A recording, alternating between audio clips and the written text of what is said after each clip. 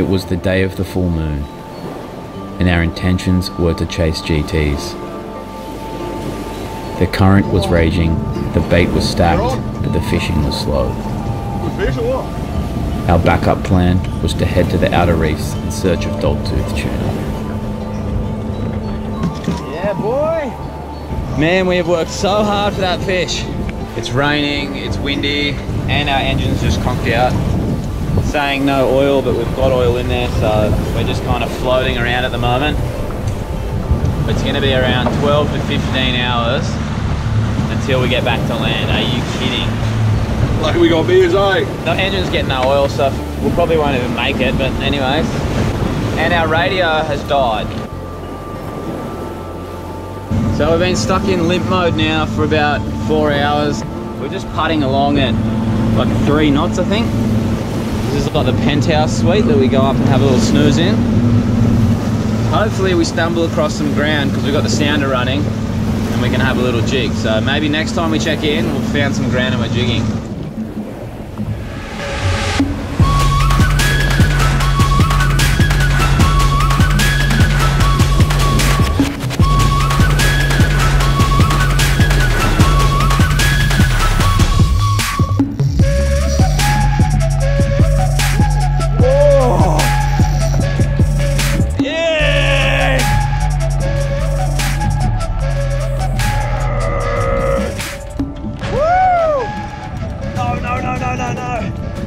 I can feel it hitting the reef. Woo! Wow.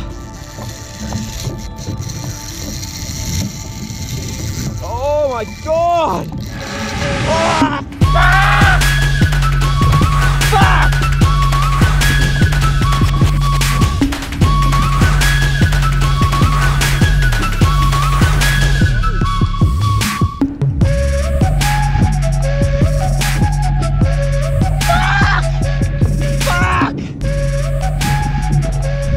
Lock it up, lock it up.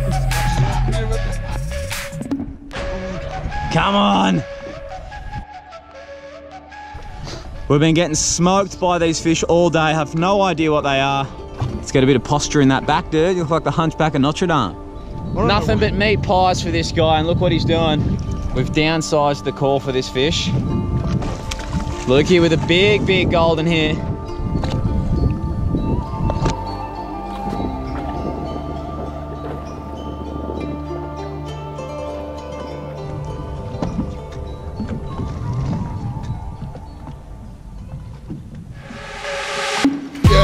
Finally.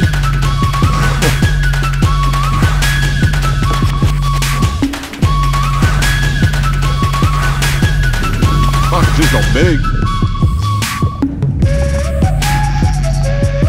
I would go turn the boat for you, but he's turning the boat. Come on. Leave it on top of the water and see if we can get a big hammerhead or something up here. That's a wrap for us. Fuck, he is a solid one too, wasn't he? That was going to be a big fish. We've got about another 10 hours of driving because our boat's top speed is about 1 to 2 knots. So I'll see you at some point back at the ramp, probably about midnight, and we'll probably be Plotto because we've got a full carton of beer.